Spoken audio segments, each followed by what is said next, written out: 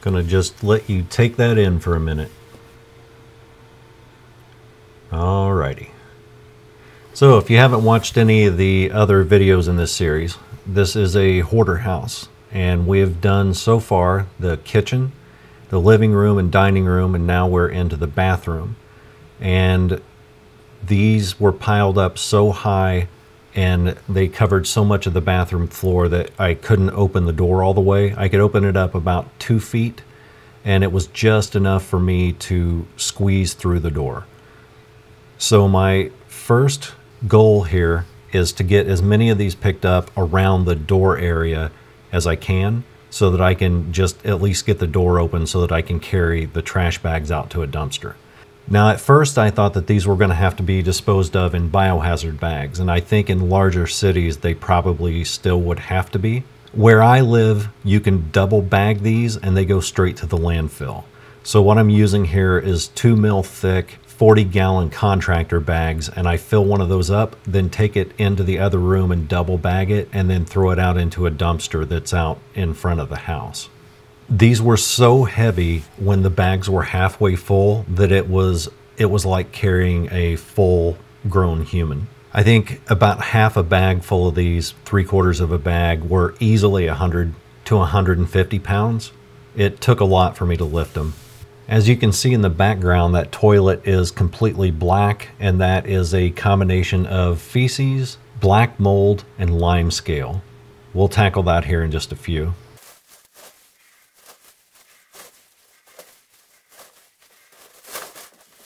Now, I've gotten enough of these away from the door that for the first time in probably a year, if not longer than that, this door is finally opened all the way.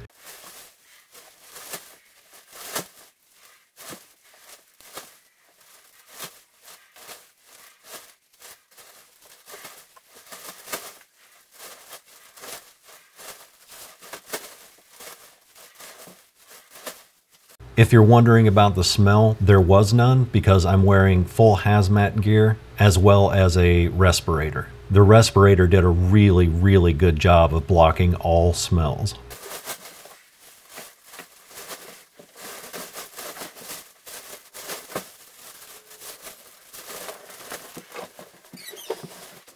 So how big was that pile? Well, it depends. Hi-oh!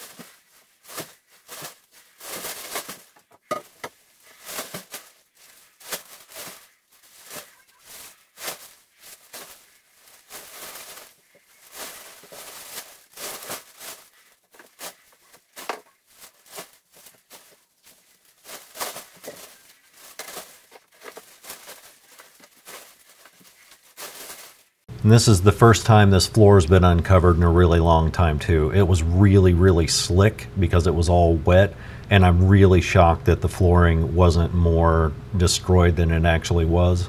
There's a rug that covered up a piece of plywood, and it was so destroyed I just had to get rid of it. I mean, nothing that came in contact with any of this is any good anymore. It's all contaminated. So I threw away rugs, rags, towels, just pretty much everything in this bathroom got tossed.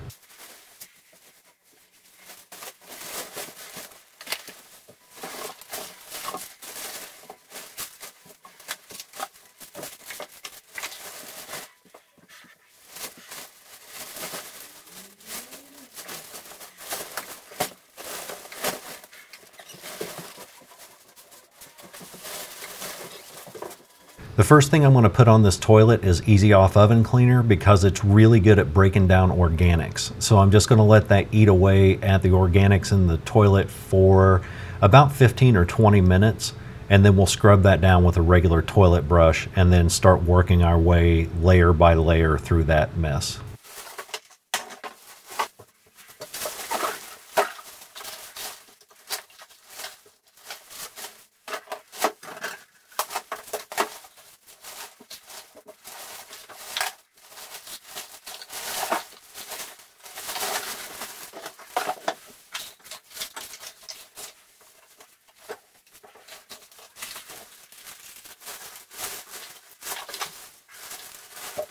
The right-hand side of that toilet on the bottom is exactly what you think it is.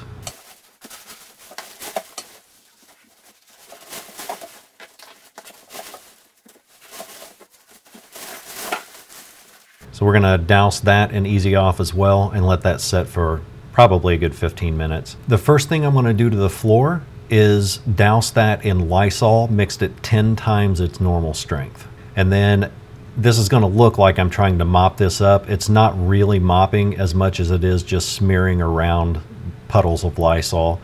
Then we're gonna let that sit on the floor for as long as we can. I think I let it sit there for close to a half hour.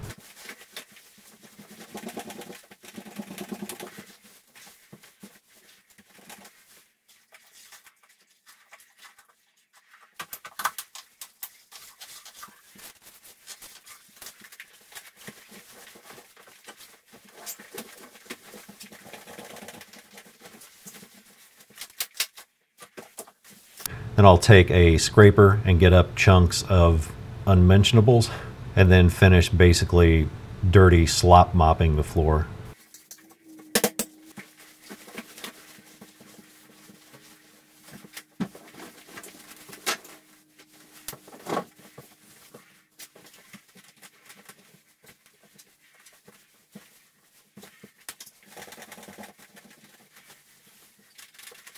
All right, so we're gonna go back to the toilet and use the toilet brush to get off as much of the outer organic layer as we can. Then after we flush, I'm gonna use a plunger to force water through the trap and reduce the water level as much as I can so that whenever I come back and put the Clorox toilet cleaner on it and that has bleach in it, it can stick below the water line.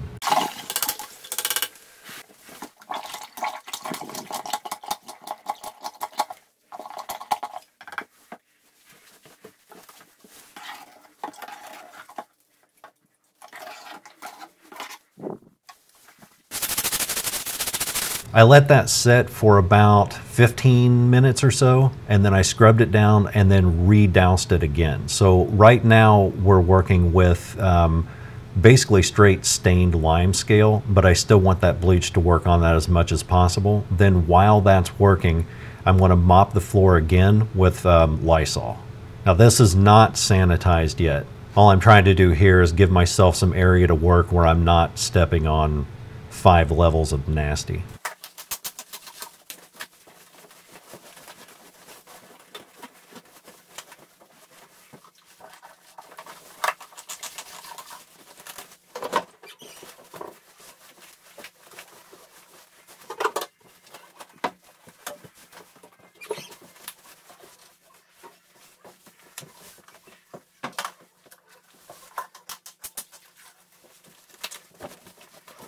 Okay, now while that's drying, I'm going to go to the sink and start clearing that up with just Mr. Clean. I'm going to use Mr. Clean to get the main crud off, and then I'm going to go back over that with a mixture of isopropyl alcohol, water, and Dawn dish soap, and that's what I'm going to use to sanitize it. It also has the added benefit of making it shine. Alcohol's really, really good at shining up things like porcelain and faucets. The mixture that I'm using is 91% isopropyl alcohol. About 10 to 20% of that bottle is filled with that. Then the other 90 to 80% is filled with water and like 3 or 4 drops of Dawn dish soap.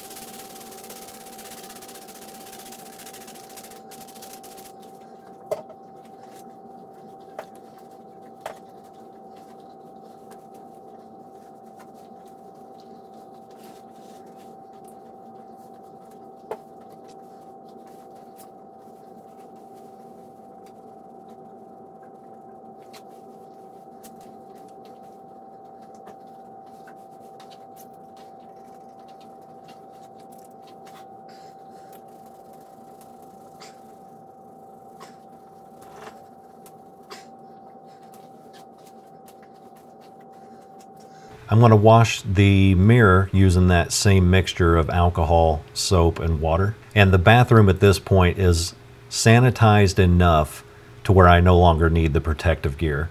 What you saw leading up to the mirror in the sink, I think that was about 3.5 hours that I spent in that suit in order to make the bathroom at least sanitized enough to where I could switch to an N95 mask and gloves.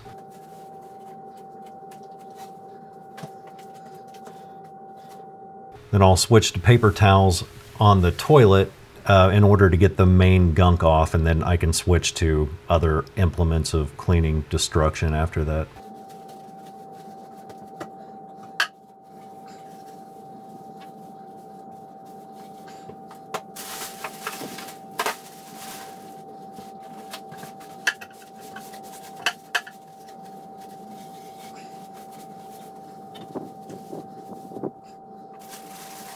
Now I'll take the toilet brush and go over this one more time. And I've gotten pretty much, well, not pretty much, I've gotten all the organics off of it now. We're working with just straight limestone that's been stained. Or I say limestone, it's lime scale. It's not big chunks of limestone.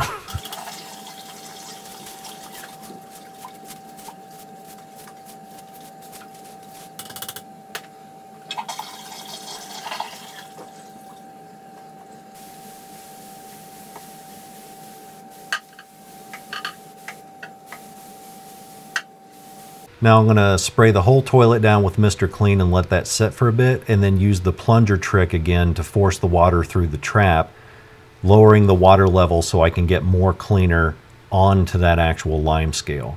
If you ever wonder why I use Mr. Clean, watch the underside of that toilet seat, how much that cleans that up. That's absolutely crazy. She needs a new toilet seat, but she actually needs a whole new toilet. The bottom of this thing on both sides, the base is broken. The toilet seat is just old and not useful anymore. And they are going to replace that. So I'm going to take Power Paste, which is a Scrub Daddy product, and I'm going to use a Scrub Mommy to see how much of this I can get off of there before I start adding more chemicals. Don't worry, I throw the Scrub Mommy away. Also, I'm not dipping the Scrub Mommy back into the Power Paste. I'm just scooping up some Power Paste with my hand and putting it on the sponge thingy. She's all like, "Oh no, not in my face." And I'm like, "You suck it. Eat Power Paste."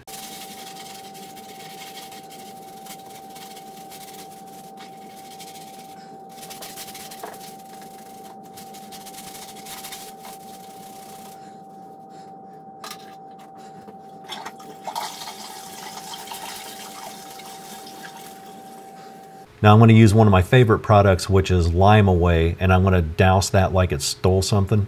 And then while that's sitting, again for about 15-20 minutes, I want to move on to other parts of the bathroom. So I'm going to spray down the sink pedestal looking thing with Mr. Clean, and then just clean that with a paper towel. Normally I use microfiber towels for all this, but this is so cruddy that, like, if you use a microfiber towel on these initial wipe downs, you're going to be able to use the towel for like one wipe, and then it gets so dirty that I'd just be wasting rags. So I'm getting the main crud off with paper towels and then doing polish cleaning with microfiber.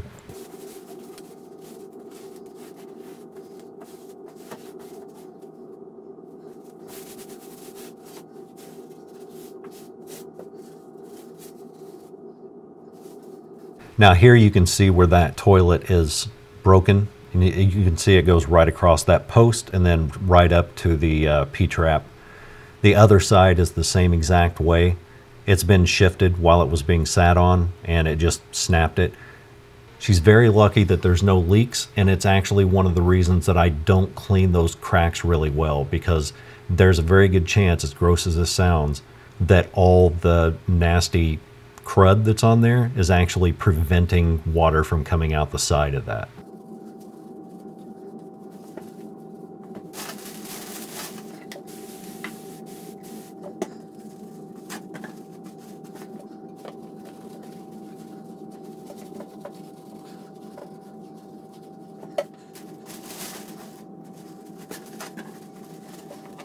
Now I'll continue cleaning up the bottom part of this toilet with Mr. Clean until I get it down to a respectable level, and then I'm switching to the alcohol mixture so that I can help sanitize that.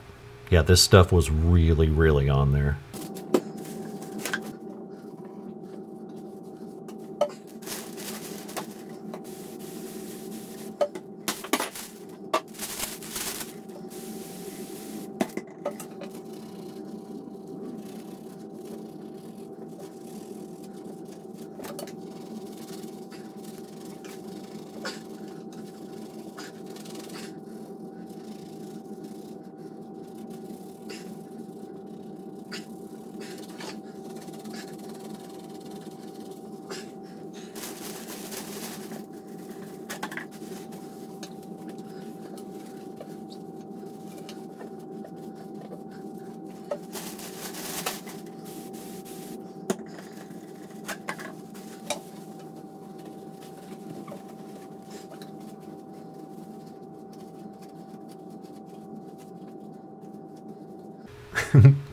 Poop. All right, now that the outside of the toilet's done, I'm going to clean the baseboards and the walls, and that's just with straight Mr. Clean. Now, everything in here, whether it's shown on camera or not, everything is finished off with the alcohol mixture because I don't trust anything in this bathroom to be sanitary or even remotely clean without using alcohol on it. And here in a few, we're even going to use bleach on the floor and the baseboards. Now, I don't do the bathtub in this because the bathtub is full-blown shattered. It's got like, I don't even know, man, like 25 cracks in it. That's going to have to be taken out and replaced, so I just left it alone.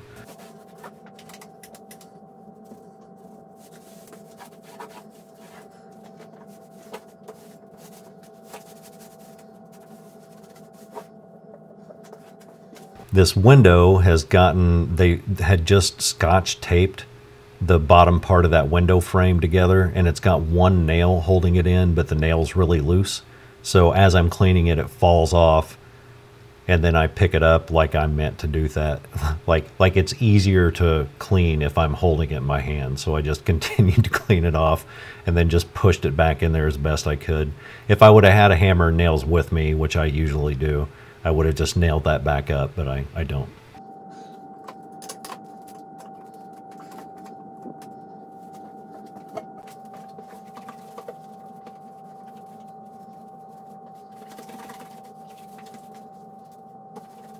Windows are cleaned with the alcohol mixture, and then I just dry that off with an ultrafine microfiber towel, and that gets rid of any streaks. Then these light covers are just cleaned with Mr. Clean and a rag.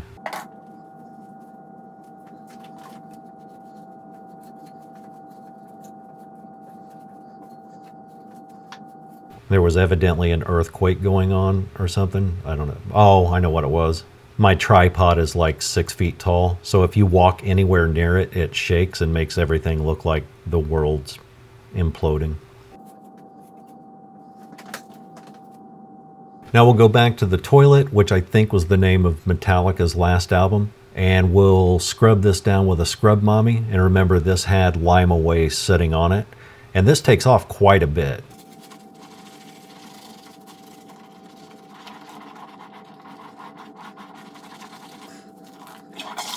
We'll flush it, and then we'll do the plunger trick one more time, and then we're going to re-douse that with Lime Away. Really soak it down and let it sit while I'm doing the rest of the bathroom.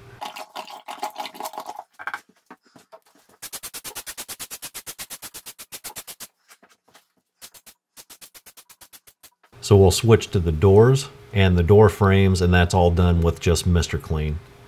I use a little non-scratch scouring pad to get rid of all this. Like that black stuff up there is actually black mold and insect feces. And then I clean it right in its stupid face. Suck it, mold. Then after I'm done scrubbing that, I just wipe it down with a microfiber cloth, and it gets rid of all the gunk and turns it back into as white as it can be considering its condition.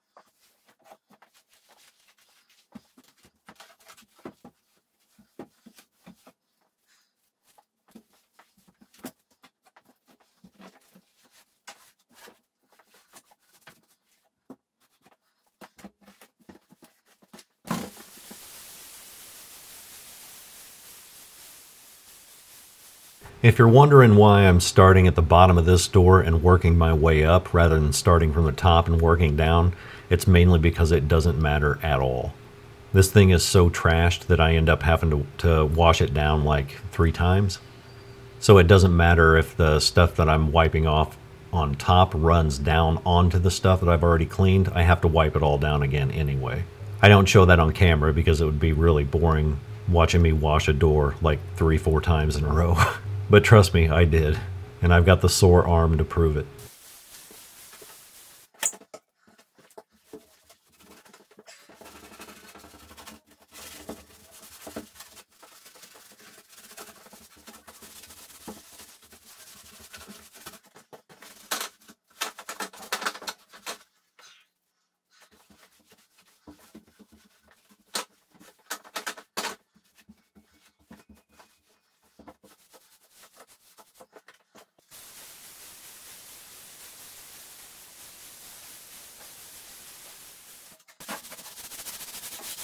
Some more black mold, and some more suck it.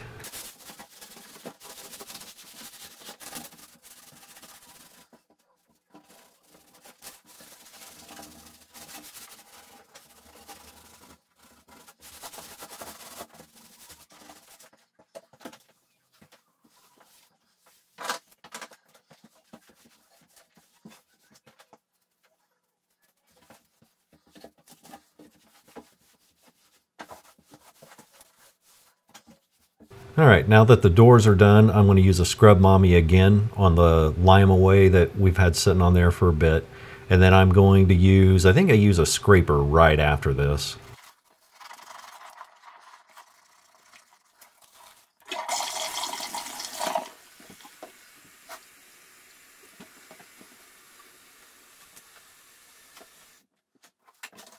Nope, just going to dump in a crap load of CLR. In fact, I'm going to dump a full bottle of that in there. I'm going to let that sit for a long time. I think I let that set for about 20 minutes. And then I'm going to take a scraper to it, a paint scraper. You can see that scraper is making little marks in the toilet. That doesn't actually matter. Those will just buff right out. Plus, I mean, I'm washing a ruined toilet, so I'm not all that concerned if it gets a couple scrapes in it.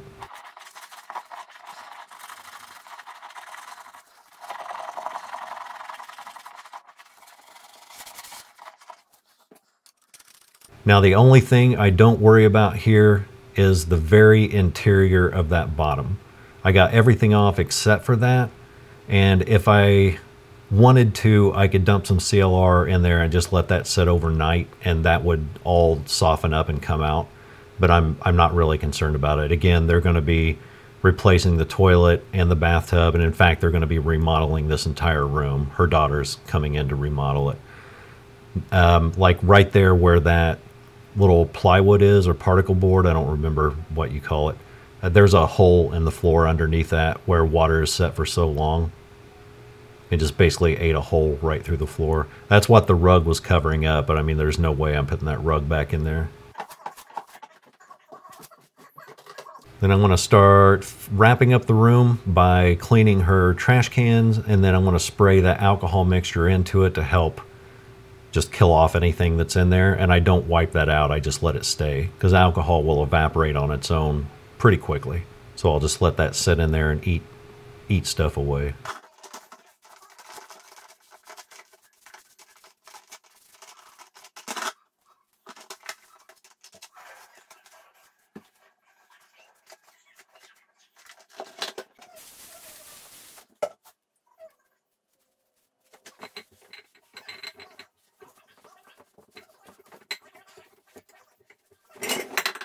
Now I'm mopping the floor with bleach, and this is about 10% bleach and 90% water, and that will kill off anything that remained on the floor. If you guys haven't subscribed yet, it would be awesome if you did. I don't really care about the subscriber numbers, but as I mentioned in my last video, I think it'd be fun to freak out my kids' friends if I had a YouTube plaque. Hope you were grossed out, and I'll see you on the next one.